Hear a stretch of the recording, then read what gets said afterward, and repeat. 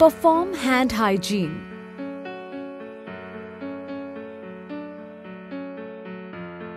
Position the patient appropriately, allowing optimal ventilation. Assess and record breath sounds, respiratory status, pulse rate. Teach patient the proper way of inhalation. Slow inhalation through the mouth via the mouthpiece. Short pause after inhalation. Slow and complete exhalation. Some resting breaths before another deep inhalation. Check doctor's prescribed medication.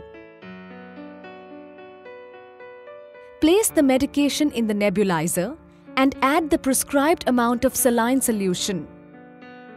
Attach the nebulizer to the compressed gas source. Attach the connecting tubes and mouthpiece to the nebulizer with the level of tube lower than the mouthpiece to prevent entry of any liquid into patient. Turn on the machine. Notice if the mist is produced by the nebulizer. Place the mask on the patient's face, covering nose and mouth, and hold in place until medication is consumed. Give chest physiotherapy and encourage patient to cough and bring out the secretions.